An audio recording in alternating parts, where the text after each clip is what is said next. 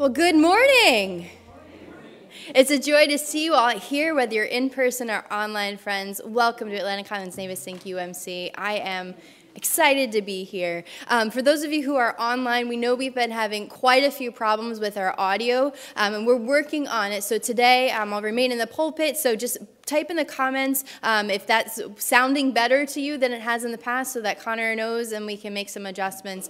So friends, for those of you who are here and who are accustomed to me being down there, I'll be right here for the duration of the service today. A couple of quick announcements. We got Bible study starting up on Thursday. We've got a number of different events happening. They're all listed in your bulletin. But one of the big things that's happening this week is Ash Wednesday. Ash Wednesday service will be at 7 o'clock here.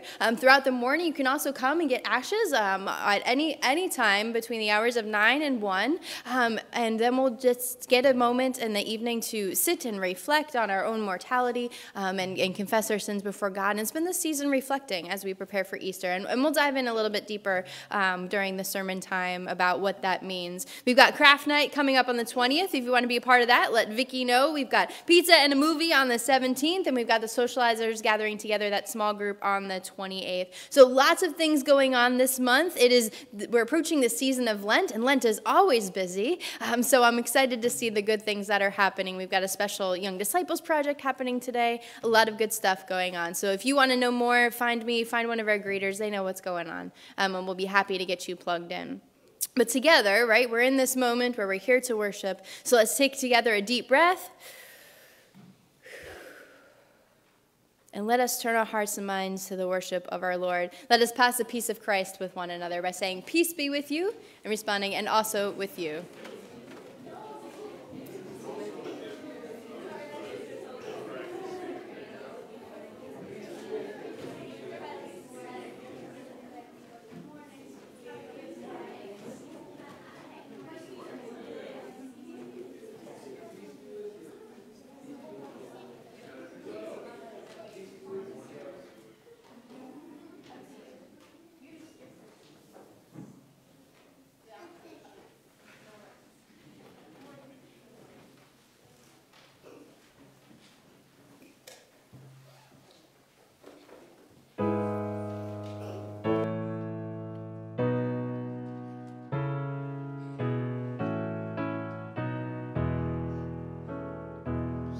Come, let us with our Lord arise, our Lord, who made both earth and skies, who died to save the world he made, and rose triumphant from the dead.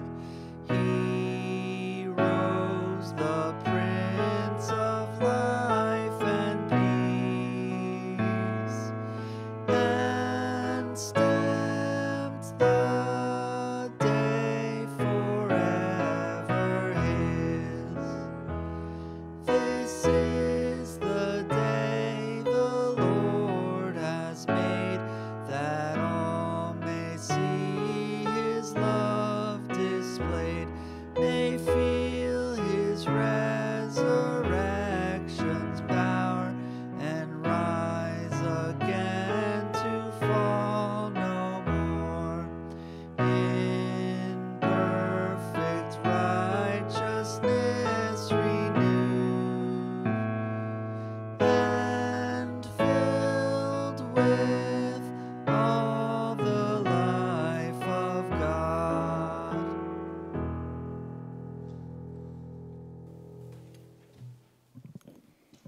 Join me in the invitation to worship.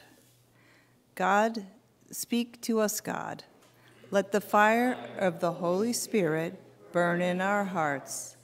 Open our minds to hear not only your love, but the hope and life of the gospel. Show us how to be a light in the darkness, so that the whole world might learn to believe.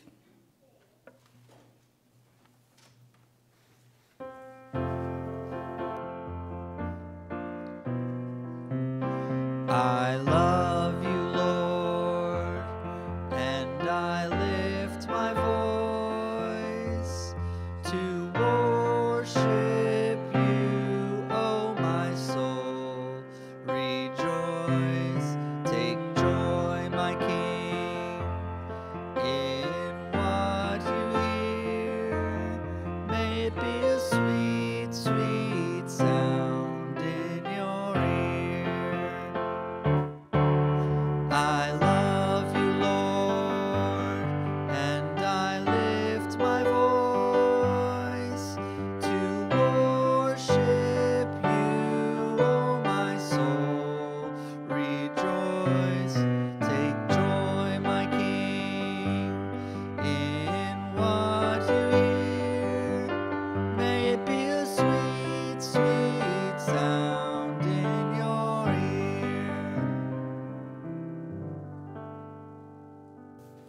You may be seated.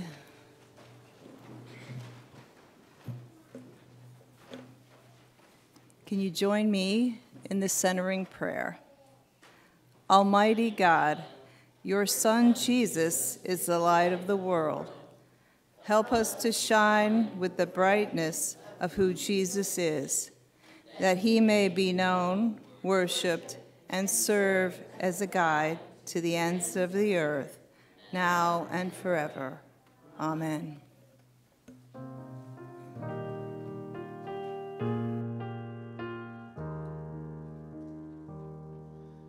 Turn your eyes upon Jesus.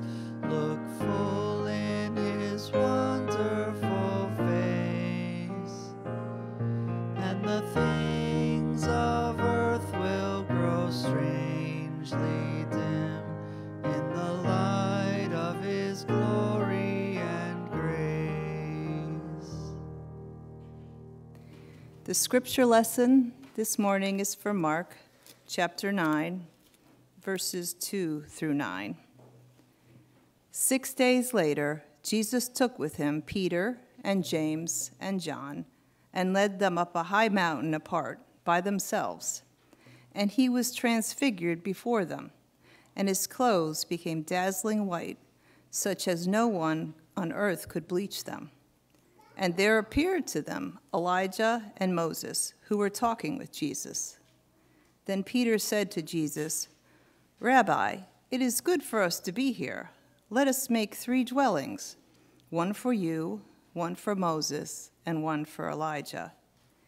He did not know what to say, for they were terrified. Then a cloud overshadowed them, and from the cloud there came a voice, "This is my son, the beloved. Listen to him." Suddenly, when they looked around, they saw no one with them anymore, but only Jesus. As they were coming down the mountain, he ordered them to tell no one about what they had seen until after the Son of Man had risen from the dead. For the word of God in Scripture, for the word of God among us, for the word of God within us. Thanks be to God.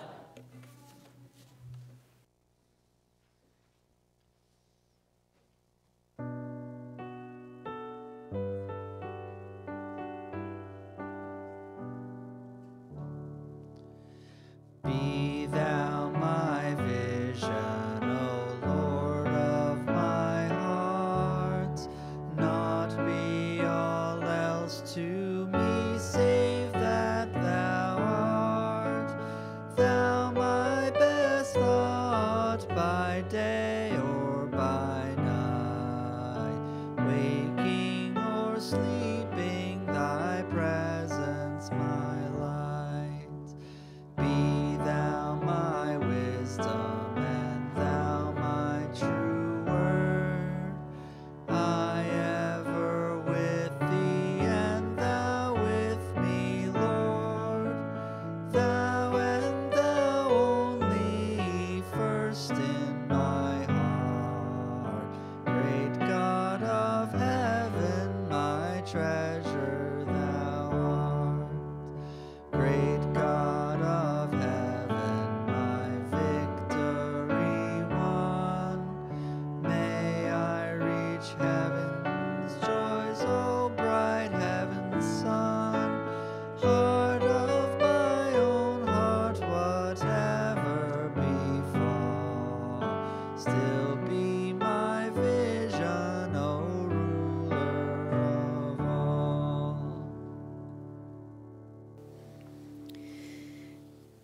I know a lot of you ask, what does a pastor do throughout the week?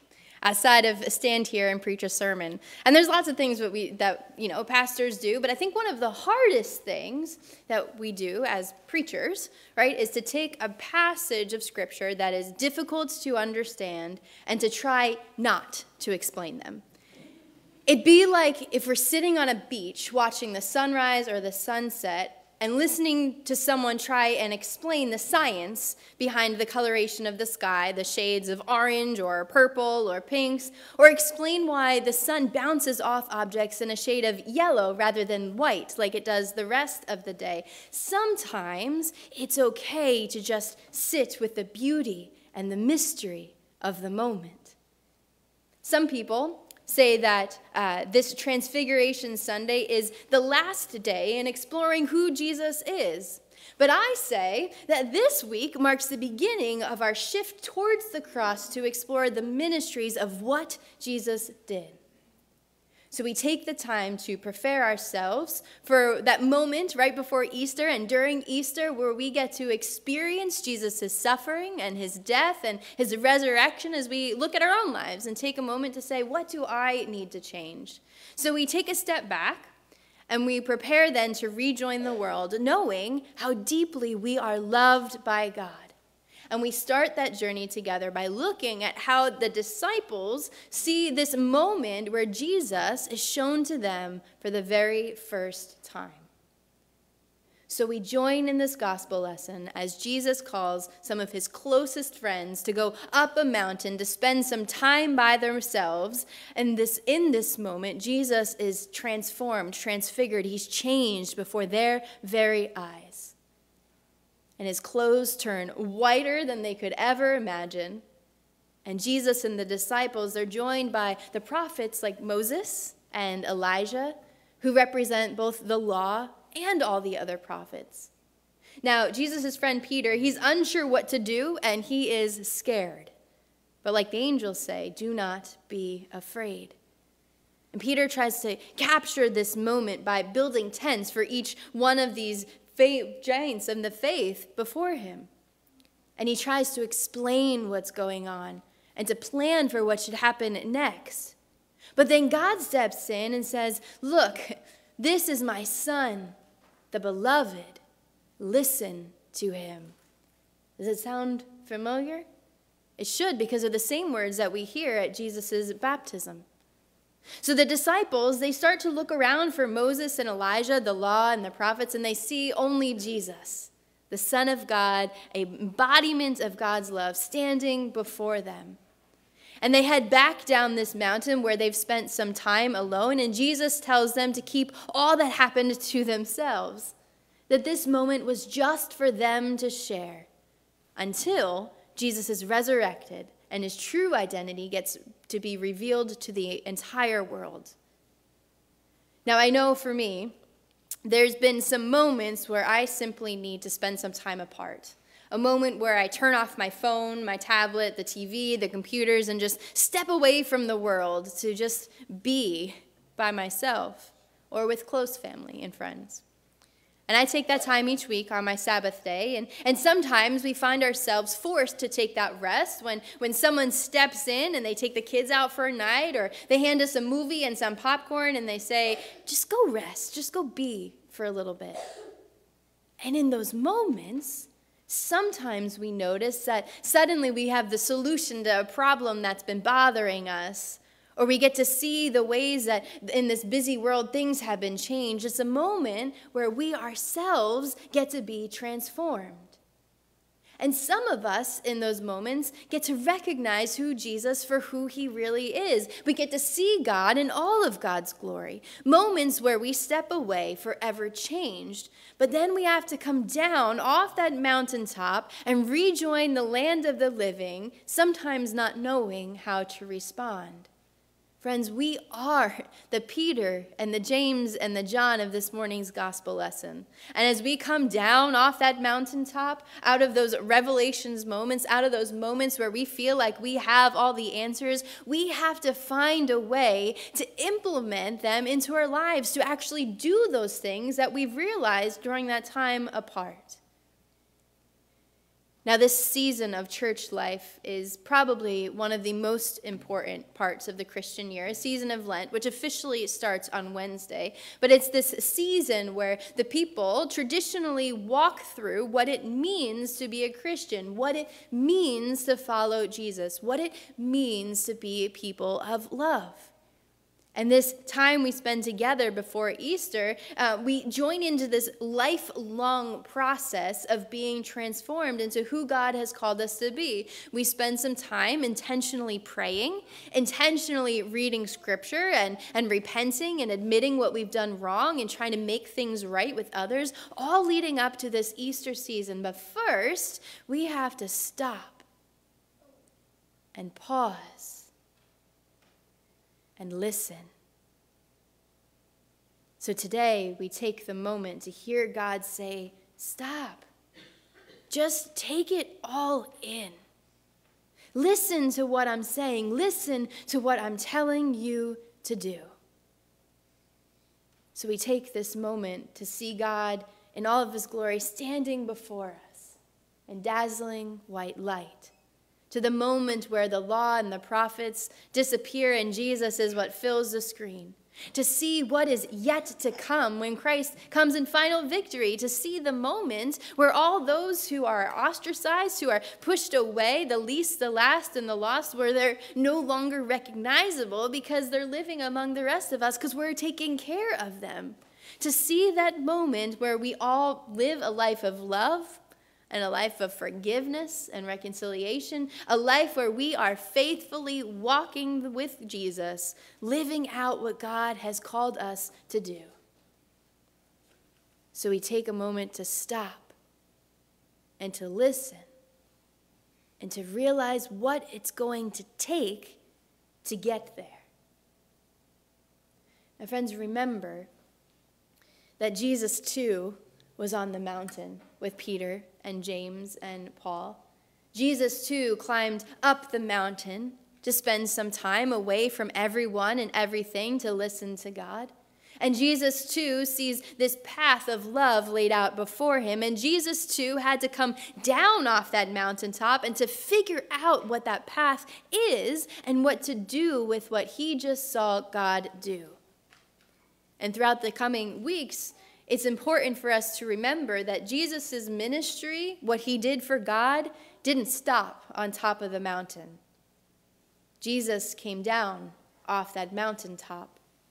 And even as he comes down off that mountaintop to figure out what he had just experienced with all his friends, Jesus never stopped teaching. He never stopped sharing God with others. He never stopped healing the sick and feeding the hungry and eating with sinners. Jesus never stopped loving. And even as Jesus himself was transformed, he never stopped doing what God had called him to do. Now, friends, every Sunday morning when we come to this place, we gather together to put the rest of the world aside and to climb up the mountaintop. We take a moment to pause and to see and to listen to what God is telling us to do, to listen to what God has been doing in the world around us. We listen for what God wants us to do. We pray together.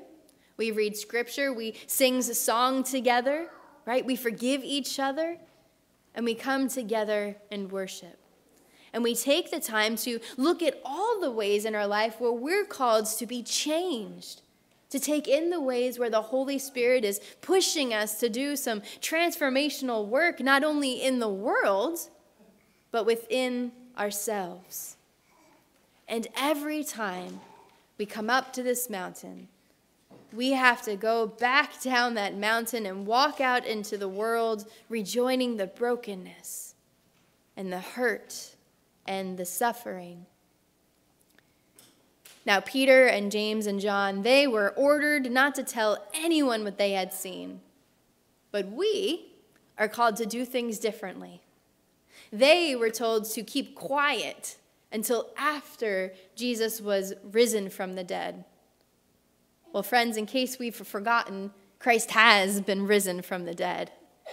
And we are now responsible for sharing what we see on the mountaintop every time we visit it. We are responsible for continuing the work that Jesus did, even as we try to figure out what's next. And as we join with other disciples in Jesus, with our fellow learners, we have to do so mindful of what God is trying to tell us. constantly listening how we're going to share it with others and continue to act on what we already know to be true, that Jesus is the Son of God, that Jesus was crucified, that he died, that he was buried, and that he rose from the grave, that we're called to love God with all of our hearts and all of our minds and all of our strength, that Jesus is the way and the truth and the life, that we're called to listen to Jesus and all that he taught us and to live like Jesus did. Friends, I look around at this community, not just here, but the community at large, and I ask myself, when are we going to come down off the mountaintop and live out what we already know? When are we going to take the moment to stop and to listen to what God is telling us so that we can continue to grow in our faith? When will we recognize that we might not be the only ones on top of the mountain? That not only was Jesus there, but so were fellow brothers and sisters in Christ.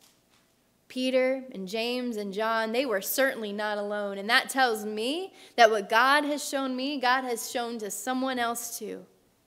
So when will we take the time to share what we've experienced and seek to talk about it and figure out what it means with others?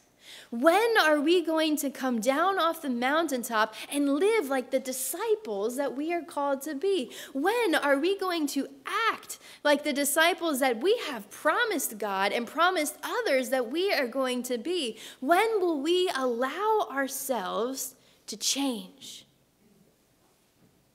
Friends, as we come off the mountaintop today, let us remember what God has shown us.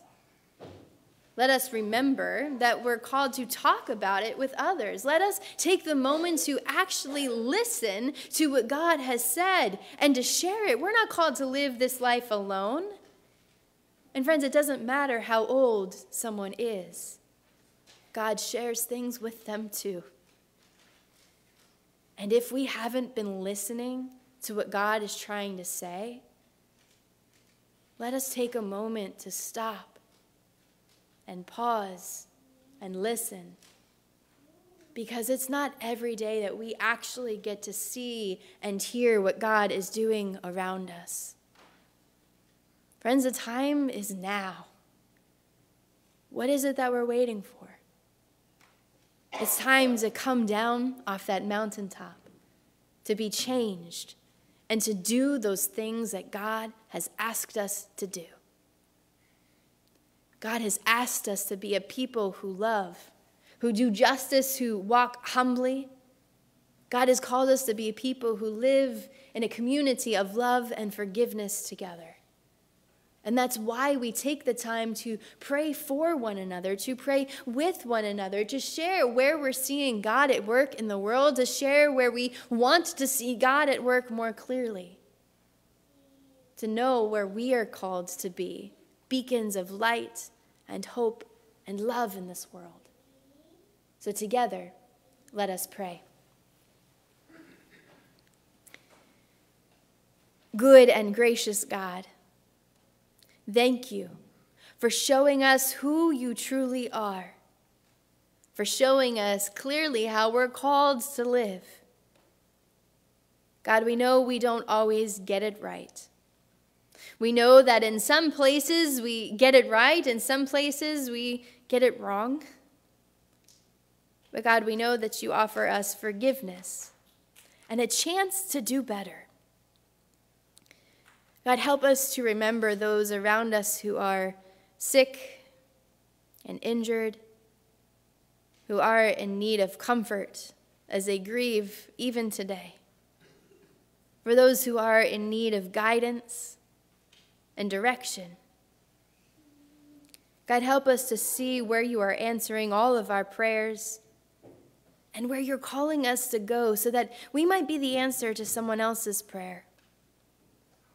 God, hear now the names of those that weigh heavy on our hearts and on our minds as we lift them up to you.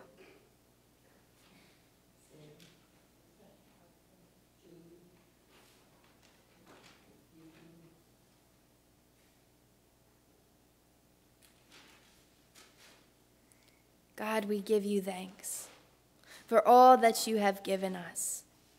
Help us to see you most clearly, to see where you are calling us to go, how you are calling us to come down off the mountaintop of seeing you and experiencing you, and how we're called to share it with others.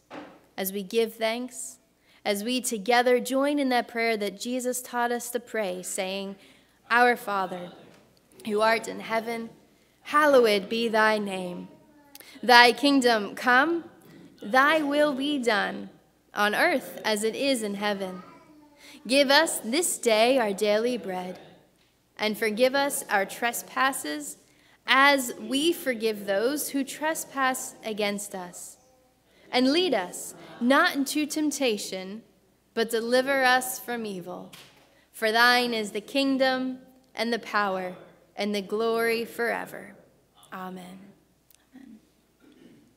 Friends, part of what it means to come down off the mountaintop is to take that moment to pause and to listen to all that God has given us and what we're called to do with it. So we take the time when we gather and worship to give back a portion of what God has given us, to continue to build up the kingdom of God, and to continue to do the work that God has called us to do. So in this moment, let us reflect on what God has given us and to think about how we might use our prayers, our presence, our gifts, our service, and our witness to build up the kingdom of God. If our ushers will please come forward.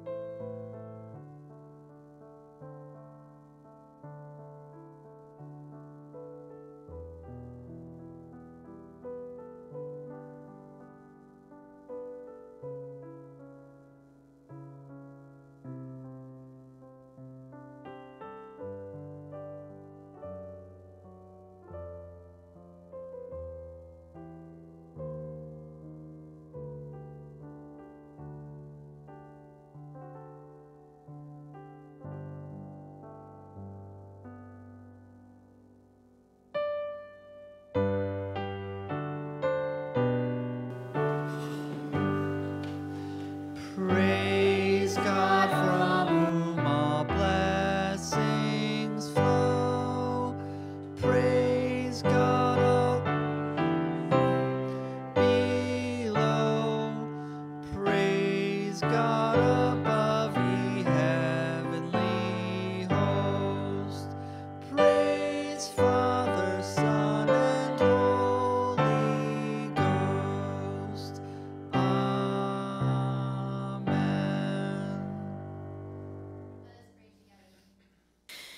Gracious God, we give you thanks for the light and love around us, and for the fire of faith within us.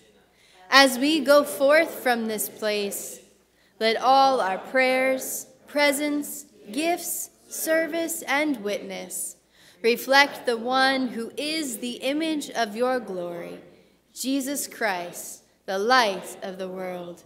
Amen. Now, friends, we're going to sing this next song, but I want to tell our young disciples something, because sometimes grown-ups are really bad about telling you what God is doing. Sometimes grown-ups are really bad at sharing God's love. But I want to promise you something, and I want you to hear it real clear, that God loves you, and we're called to love other people too. So let us sing this song, looking at Jesus and remembering what it is we're called to do, to love God and to love others, and here in this place, to welcome all. Let's sing.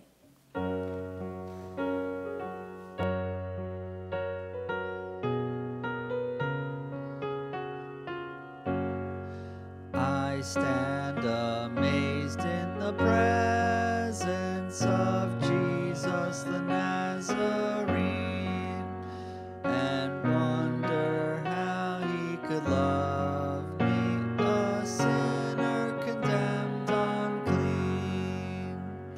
How marvelous, how wonderful, and my song shall ever be